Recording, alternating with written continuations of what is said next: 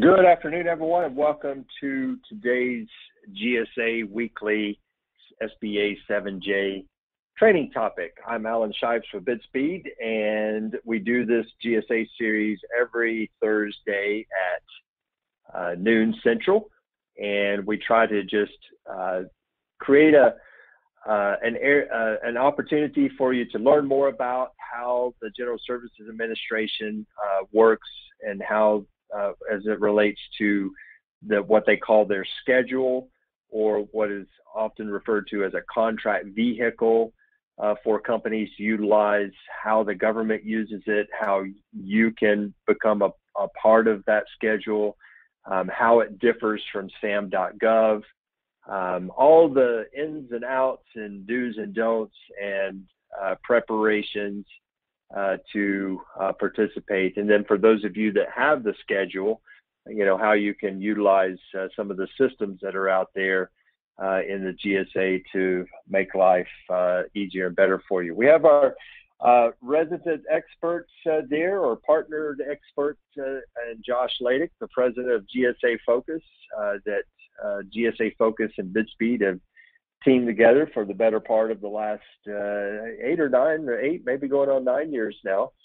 And GSA Focus has worked exclusively with BidSpeed on assisting our client base with obtaining and maintaining their GSA schedules there to 100% satisfaction there. So, which is achievable there when you have the best of the best, and Josh is the best of the best. So I'm going to turn it over to Josh here. And Mr. Ladick, thank you very much once again for your time today, and the floor is yours, sir. All right. Thank you, Alan. Appreciate it. Let's see. So bear with me for 1 minute while I share my screen. All right. Almost there. There we go. Everybody should be able to see now. Thanks so much for showing up today. We're going to be going over researching your GSA competitors to crush the competition, particularly within the realm of products. Now, last week, if you were on the webinar, did the same exact thing, only we did it from the perspective of service providers. Today, it is for product sellers, you know. All that to say, if you sell products, great. This is for you. If you sell services, a lot of this is overlapping, and you'll be able to, definitely get some good information from it. But you may want to go to the BidSpeed, Vimeo page there and watch the one from last week as well. Now, little housekeeping stuff. Ask questions. I'm here to answer any questions you have. Here to help. So in the GoToWebinar panel, you can ask questions. I will get around to those. The other thing is, next week, we're going to be going over another GSA webinar, 5 things to learn before getting a GSA schedule. Let me go in and correct that. GSA schedule, perfect. So that's a good one to consider as well, signing on for. That'll be on the 27th at the same time of day. So just to go through what we are going to have on the agenda today. A little bit about me, why can you trust a word that I'm saying? Who am I? Then we're going to just kind of do a quick overview, locate and research and improve. Those are kind of that's the process to, do the research, you locate, you research, and then you improve. So we'll be going through that procedure right there. So jumping right in, a little bit about our company, 15 years in business. I think we just crossed over into our 16th year, not 65, let me make that change. So 65 years, 16 years in business rather. We're actually at about 520 customers now. So I'll make that change later on as well. As our company has a success rate, we get our clients into the GSA program at a 98-point-something% rate. So, we're very good at what we do. We get it there in the end. It's not always a clear and easy path. GSA is a government agency, and they are known to make things a little difficult, but in the end, we persevere. Ran the numbers not long ago, and I found that among our customers, they all have GSA contracts, and they earn about $917,000 through their contract every year on average. Obviously, average is something that means average. It doesn't mean they're all getting 917,000. Some are getting zero, some are getting millions. But that is the average, right around 917. As a company, we focus on three things really: productivity, innovation, and character. I won't go too much into that, but it's very involved in our hiring process, and the people we bring on board have to meet these requirements. As a company, our purpose and mission are right here. Our mission is to get small businesses into the GSA Schedule program. That's what we do. We focus on small business. About 99.5% of our clients are small businesses. Overall, our purpose is just to help you as small businesses to compete and win federal contracts. That's what we want to see happen, and getting you into the GSA program and being a really great solution for you is how we do that. I myself am a fourth generation small business owner, so that's kind of where my heart is. That's why I really do like to work with small businesses. You can see my stepdad there, security systems. My grandpa sold cars, antiques, all sorts of stuff. He was kind of a wheeler and dealer. And then my great grandparents had a bottling company out in San Bernardino. So small business owners are kind of in my blood. It's what I grew up around. Here is to date kind of just a really snapshot of kind of the org chart of our company. You can see we've got a pretty beefed up operations. We also have a customer success team, and then of course business development. But something this year I'm focusing on is customer success and just offering our services in a great way. Fulfilling is always important. Communication and transparency is as well. So those are all just really important things to me and my company. So hopefully there, I have a little bit of, gained your trust a little bit. If you have any questions on me or the company, of course, ask. I'll have my email up at the end, and, not all questions are perfect for this setting. Sometimes they're a little bit more private. You don't want to ask them in a webinar. So feel free to reach out to me direct. My email will be up on there in a little bit. But let's jump right in for the reason you're here today. We're going to be going over how to research your competition and then how to take action on that research. So the problems really come down to a couple things. What's your pricing? What are your products? What are you offering? And are the terms and conditions, unfavorable? Did maybe the configuration on your contract originally, maybe it was good at the time, but maybe it needs to be reconsidered right now. On the pricing side, one problem is maybe your prices are too low. It sounds like that's something the GSA and the buyers would love, but actually, if you're competitive but you're not optimizing your profit, that could be a problem. Another thing is that I've heard buyers actually say, if they see a price that's too low, or even at just the lowest level, they just kind of assume that it's a lesser solution. So that's not always the case. Industry by industry, things are kind of viewed differently, but it's something to consider. On the flip side, are your prices too high? So price is the #1 variable in award decisions. The government doesn't want to misuse taxpayer dollars. Sometimes it's because they are really honest people who care about their job. Other times their motivation is just that they don't want to end up in front of a panel having to explain themselves for a certain purchase. Whatever their motivation is, pricing is very important. Your solution might be the best, but agency buyers do have a budget to work with. That's their biggest concern. And they also have to rationalize each purchase. They have to kind of pretend that they will have to explain themselves in their purchasing decisions in front of a panel someday. And, it's all about kind of covering their bases on that front. The solution is locate, research, and improve. So locate. So who are the winners in your particular SINs or your special item numbers, which is also kind of just the smallest category in the GSA world. So your competitors, who are they? And who are the winners among those competitors? Then answer the question, why are they winning? That's where the competitive research comes in. Are their prices low? Are their solutions better? Are they just really well connected? Figure that out, and then you can move on to the next one and figure out how you can do it better. So you improve according to how others are offering and how the winners are configuring their contracts. So to do this, here's kind of a little roadmap. We're going to use something called the SSQ tool. It's a tool that the GSA has, and it actually is just a very antiquated web app that GSA posts all of the sales data from the GSA program onto. So you can chop it up and configure it however you want. It's a pretty good tool. Hard to use, but the data is nice to get your hands on. Then we're going to take that and roll it on over to the GSA eLibrary page and run some searches for those folks. That's going to be step 2. Then we're also going to take a look at GSA Advantage. All right. So, and then I guess it's worth mentioning digging into the product offerings of some of the winners, figuring out what is it they're offering.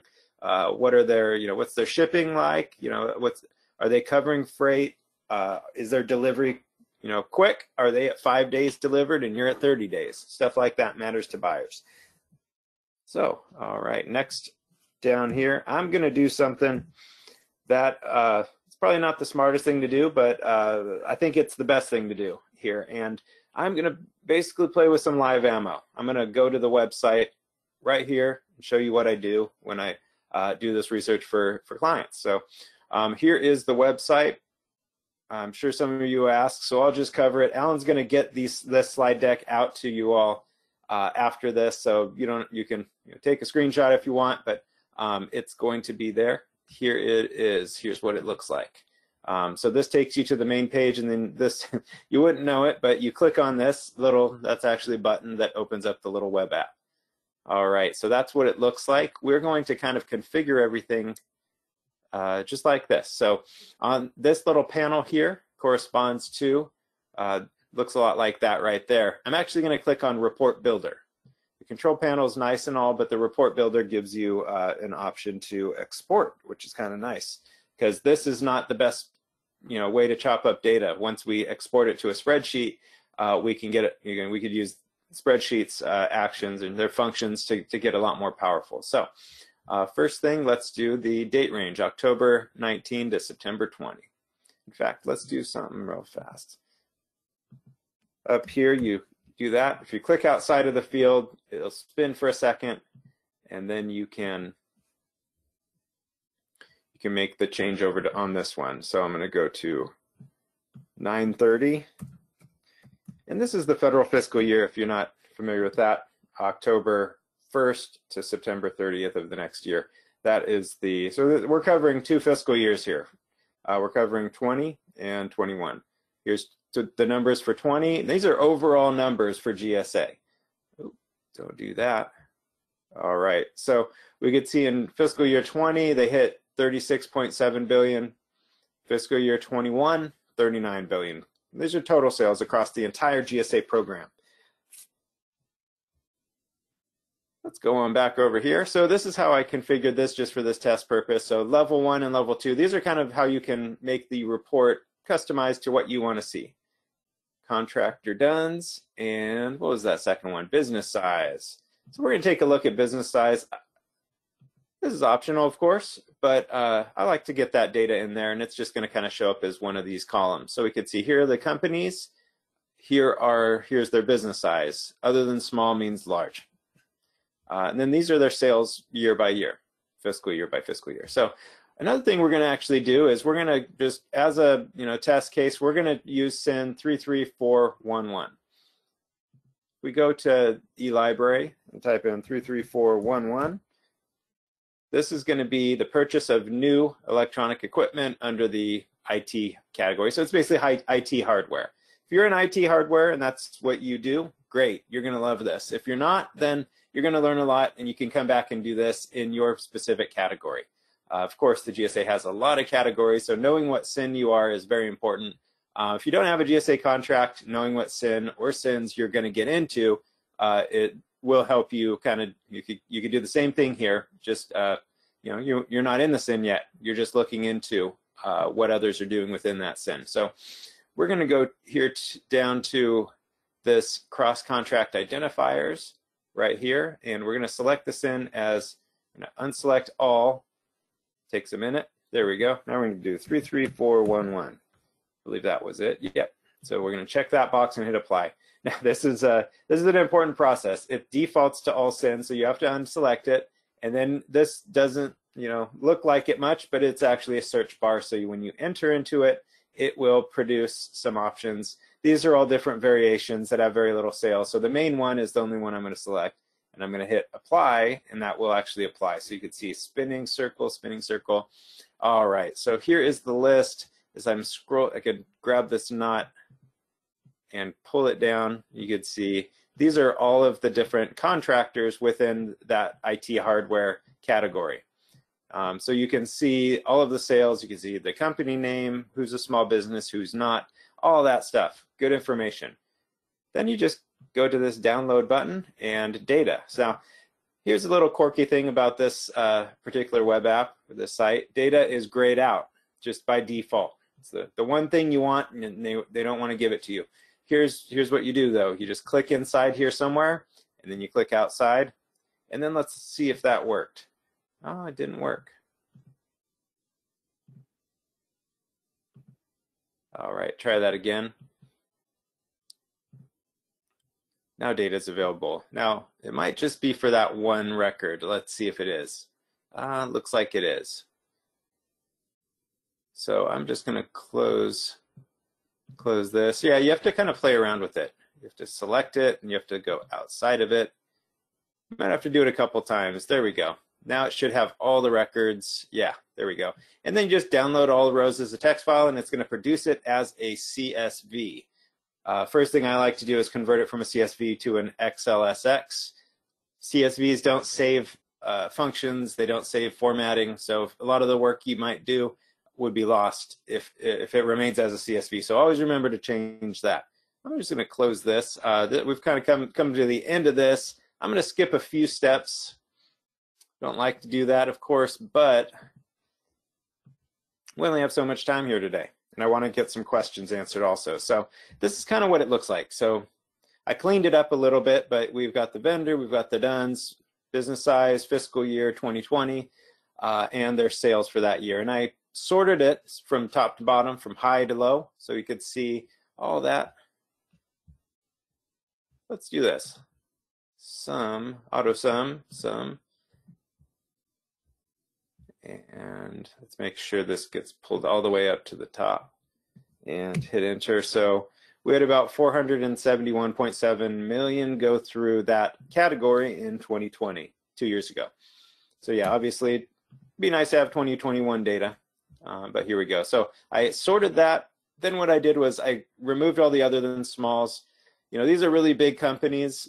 It's good to know what they're doing and all that stuff, but let's take a look at what small businesses are doing that are really succeeding. You know, if you're a small business, you kind of want to see what the small businesses are, and then when you get to the higher level, maybe you start going after the larger businesses that are bringing in more. But you know, it looks like the small business here, MCP Computer, is even beating out HPI Federal, who is another than small. So we have a small business actually winning out this category at 47.7 million.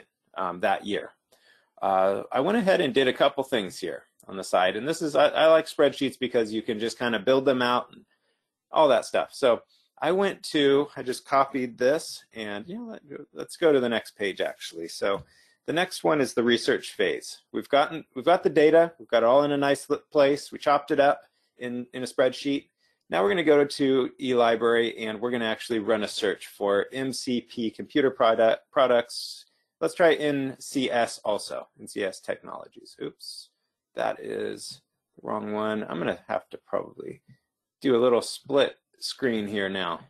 All right, so we're going to go to GSA Library, and I'm just going to, I copied this, and I'm going to paste it in there. They should show up. All right, so they have several contracts. I'm sure everything at GSA is being consolidated, so they'll be down to one contract soon. I'm just going to click on the top one. All right, so we are in SIN 33411. This contract doesn't apply. This one and this one both has that. We'll go to this right here. So we can see they have all of these SINs. So that's important to know, because if you're selling IT hardware, these other sins, you know, a company that's doing really well in this particular category, just so you know, these sales aren't across all these categories. These are just their sales within this one category. And you can also see up here, they're now in other than small business. So they've gone and sold themselves out of the small business category. Not a bad thing to do. They're from San Marcos. That's where I'm from. Long time ago. I live in Alabama nowadays, but yeah, that's kind of neat. So we have their eLibrary page open now, and let's kind of dissect this page for a second. Contract number, here's the company information, point of contact, email, DUNS, primary NAICS code. Over here we can see their socioeconomic. So this used to say small business back in 2020, but they moved on since then. So now they're other. This person here is their GSA point of contact, the person they deal with that administers their contract.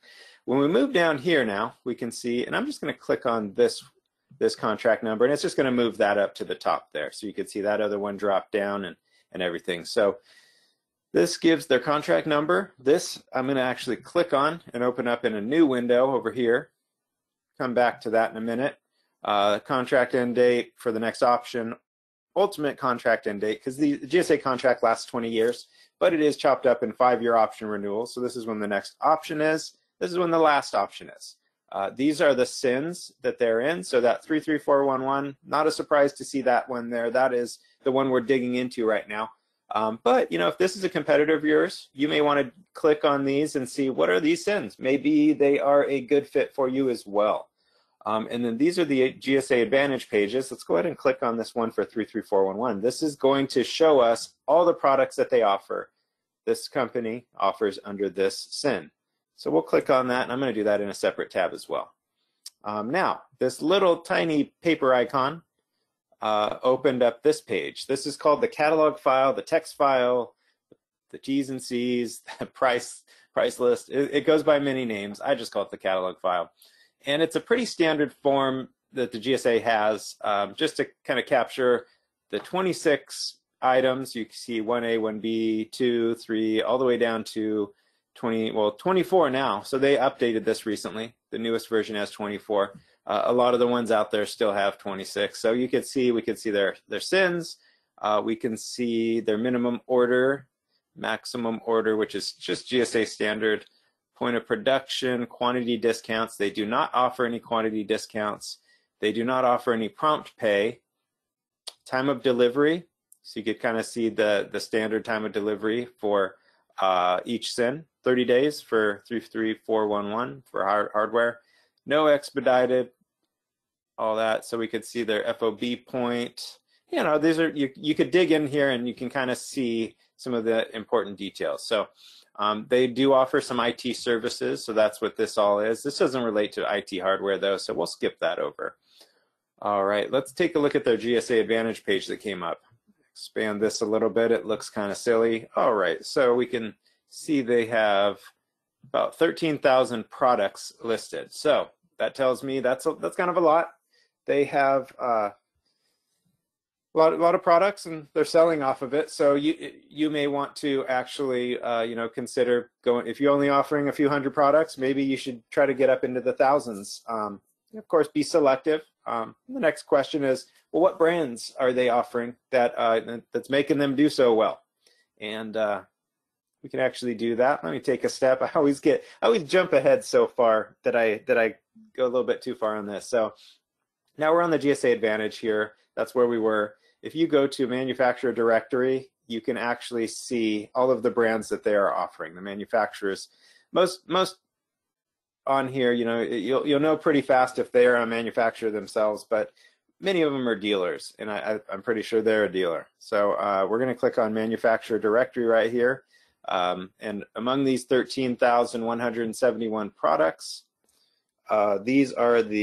this is the small group of manufacturers that they sell. So they do 16 desktop, notebook, Dell, notebook, Targus, Dell, Lenovo, Lexmark, notebook. So looks like they're a big Dell distributor. You know, I see Dell everywhere across here. Willing to bet that their Dell items, look at this, Dell 6,000, HP 6,600. So yeah, between Dell and HP, they have a lot of products on there. So they sell desktops. That's certainly IT hardware. You can actually click on one of these and see, and it'll actually change GSA Advantage to only show those items. What are all those Dell items?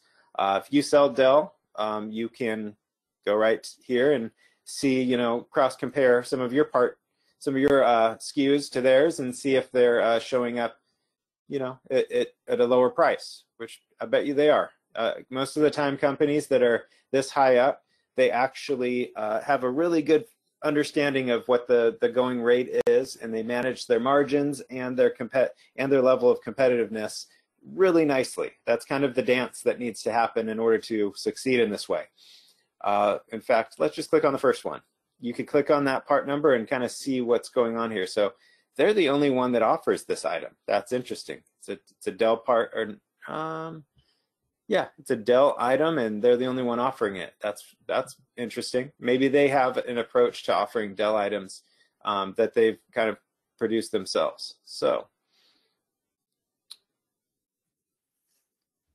got a little spinny thing here. Don't know what that's about. Let's come back. Okay, there we go. So let's just go down the page and randomly click another one and see, is this one contested?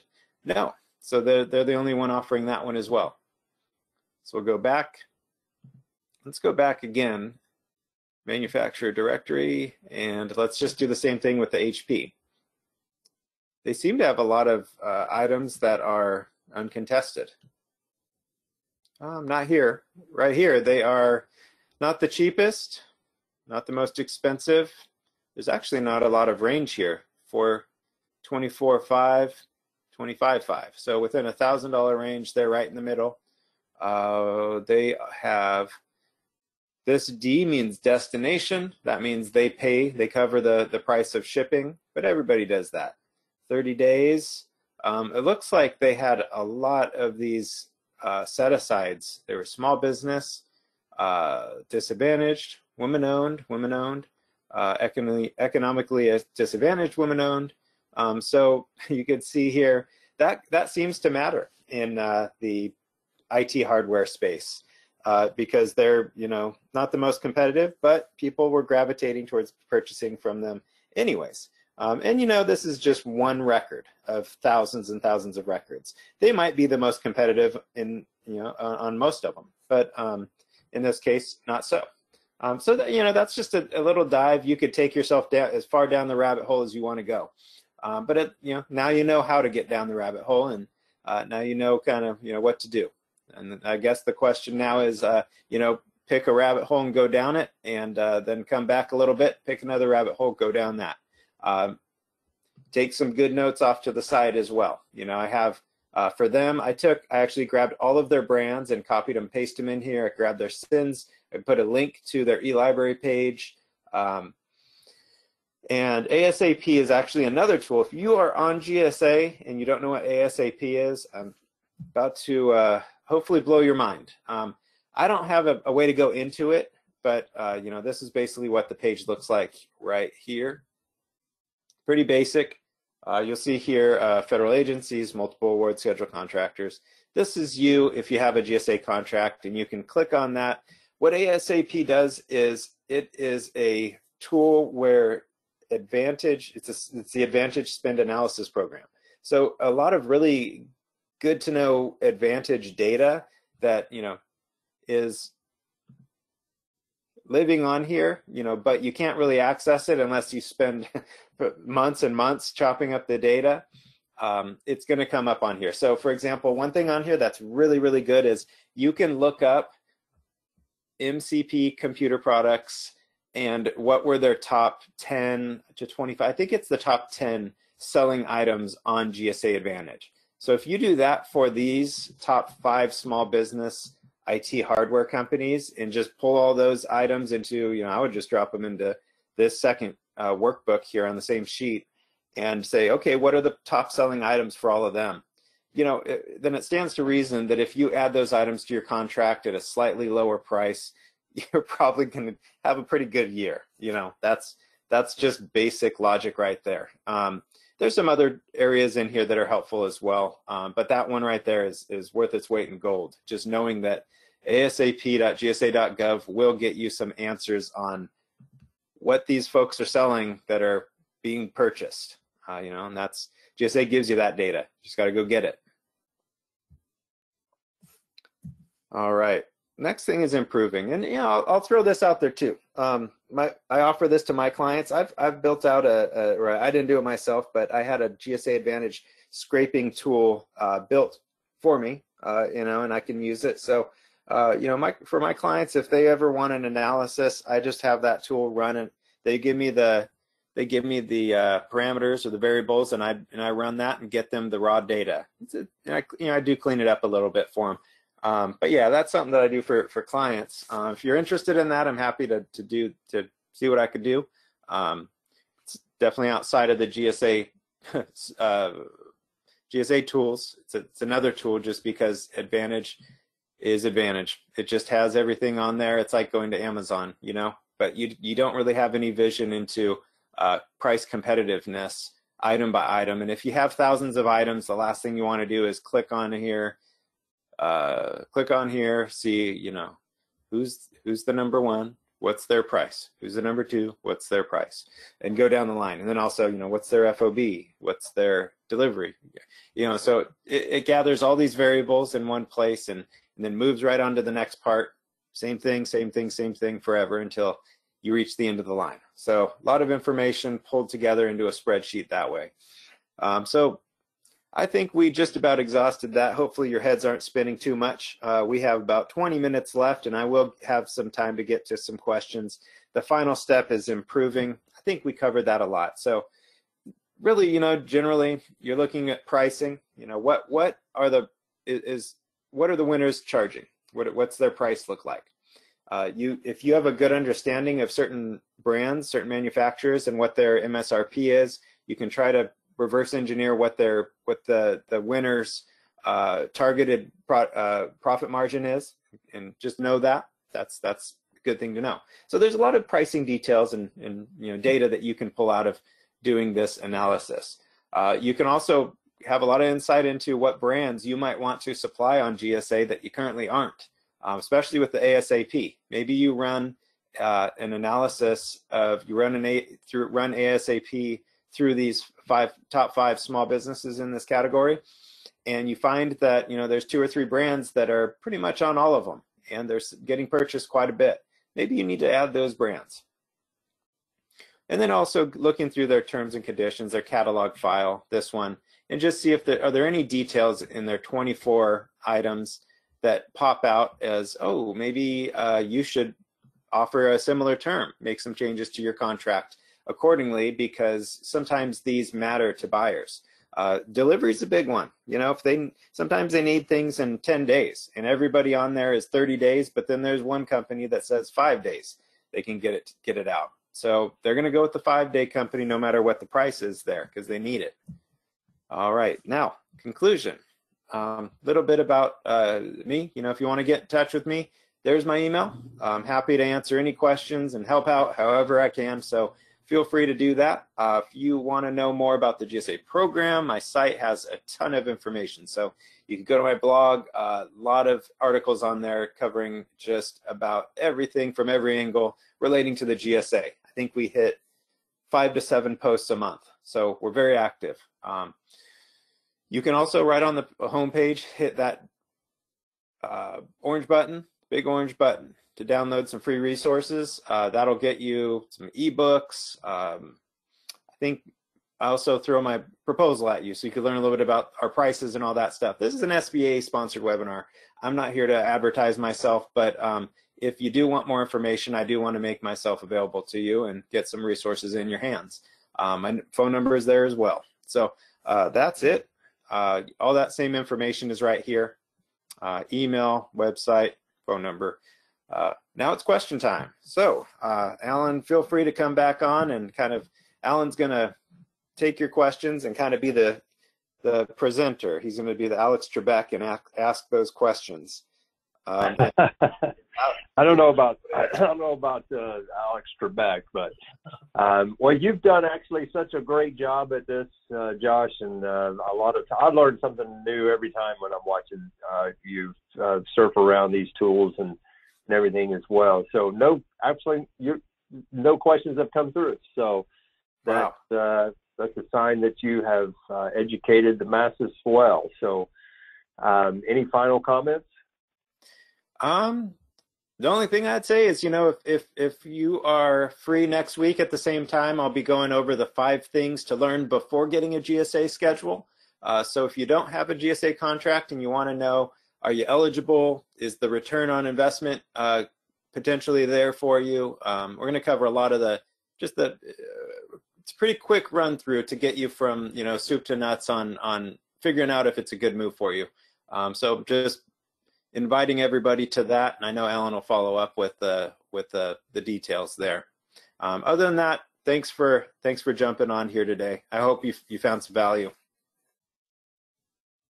Thanks, Josh. Thanks everybody for coming out. Again, if you have not already done so, please make sure and register at sba7j.fedbidspeed.com there. So I will take this, send it through the link. That way you can have access to the recordings and all the trainings. We will be sending out the slides to you along with the recording once it's processed there. So get on, register. We do 5 to 10 briefings a week. We've got the sources sought briefing coming up here at the top of the hour. So if you've got time to stick around for that, log off of this, log on to that. We're going to review all the sources sought that have come out in the last week amongst the different NAICS codes and show you the templates that are available to respond there. So we're here to help. If you have any questions moving forward, please don't hesitate to reach out, whether it's about GSA or doing anything with the federal government as far as doing business with the federal government. We know it's not easy. That's why we're here to help and bringing resources to you like Josh to help navigate this thing called doing business with the federal government. So I'm Alan Scheitz. Thanks a lot for coming out today. We will see you soon. Thanks a lot.